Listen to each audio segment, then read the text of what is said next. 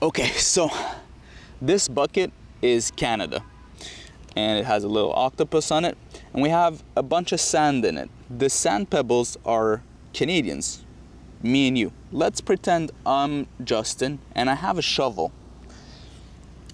I want to make sure this bucket is as full as possible, so I have as many taxpayers as I can to make sure the bucket is nice and heavy, you know what I mean? Of course, these sand pebbles are not having enough kids. In fact, I believe the birth rate is at around 1.4 per couple.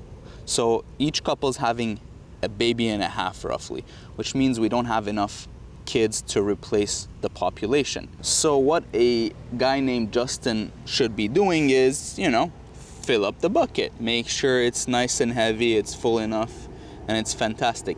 But what's happening right now is a little bit more exciting than that. This is what we're doing to Canada. Just trying to make sure we have enough immigrants coming to have the bucket very heavy and full. Yeah.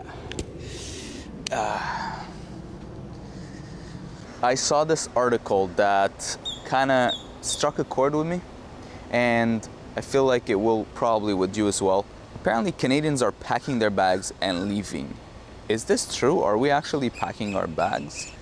So the reason why most people are leaving Canada is because of housing, really. The cost of shelter is so expensive now that an individual who lives in the city of Toronto that has a fantastic job and is making above average income will need to fork over half their income for rent of a small one-bedroom condo. This situation is not sustainable. According to this report, the rising key interest rates left many Canadians struggling to afford a home. I don't want to blame my bestie Tiff Macklem, but one of the key players for this housing crisis is interest rates. When we talk about housing, there's this undertone of rich buyers, greedy landlords, real estate agents, and investors pushing average Canadians out of the housing market, pushing prices up artificially. So everyone's praying for the government to show up and save the day by implementing some rules like transparent bidding, subsidizing mortgages. Well, let's unpack this a little bit. Buyers who are buying, they're not rich or greedy. These are average newlyweds,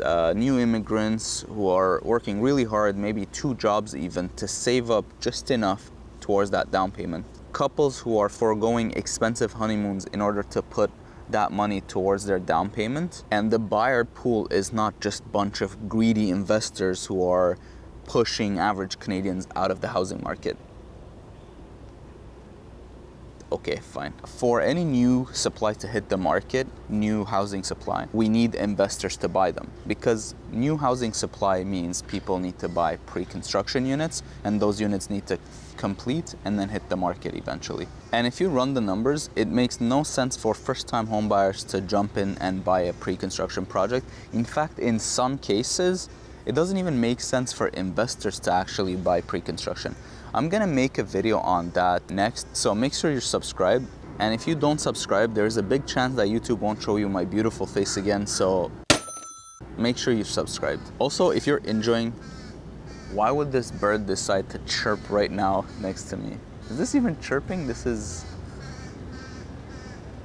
Also, if you're enjoying this video, make sure to smash that like button. And because you're doing that, I'm going to show you a video of an iguana. Talking about iguanas, with no plans on building sustainable, good infrastructure for immigrants, the government is pretty much bringing 500,000 new immigrants into a Hunger Games situation. It's very nice that the government is bringing immigrants. I'm an immigrant myself. I don't know if you can tell. And trust me, it was so much fun coming to Canada back then. I don't see how it is fun now. When I came to Canada, my family was able to buy a single family detached home in Toronto with 2 minimum wage jobs. I don't know if you can buy a small condo right now with 2 people working $100,000 jobs. Seriously, let me explain this in a way that an average guy can understand. If you have 8 chairs and you want to play a game of musical chairs, you don't invite 200 people.